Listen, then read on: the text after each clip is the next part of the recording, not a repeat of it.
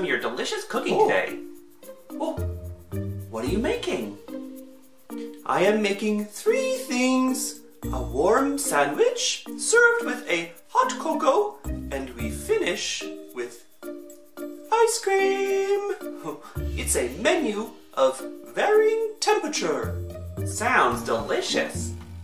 Hey, this is a great time to learn about hot and cold and warm. Excellent! Let's start with the drink.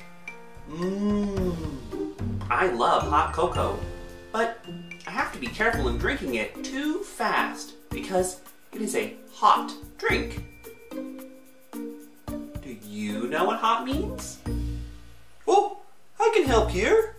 Hot means that the temperature is high, like on a summer day when the sun is out.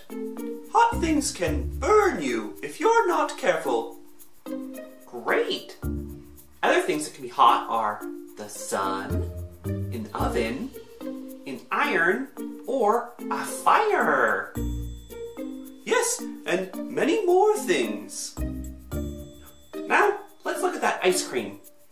That's something that is not hot. It is cold.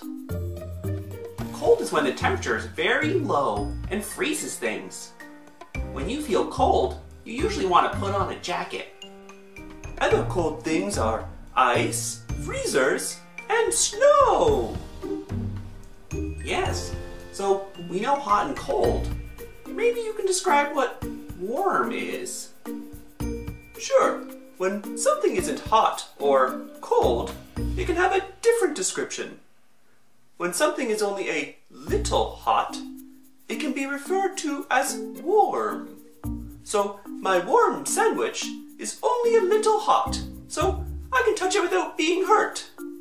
It's not fully hot or fully cold. It's only a little hot. Other warm things can be how it feels on your bed covers or when someone gives you a big hug. Aww. What happens if something is a little cold? That means something is cool. Correct. Other cool things can be when you stand in front of a blowing fan or you have melted ice cream. Melted ice cream? Oh, there will be none of that here. Quickly, let's eat it up. I won't argue with that. Au revoir. Well, thanks for joining. Bye for now. Mwah. Keep smiling.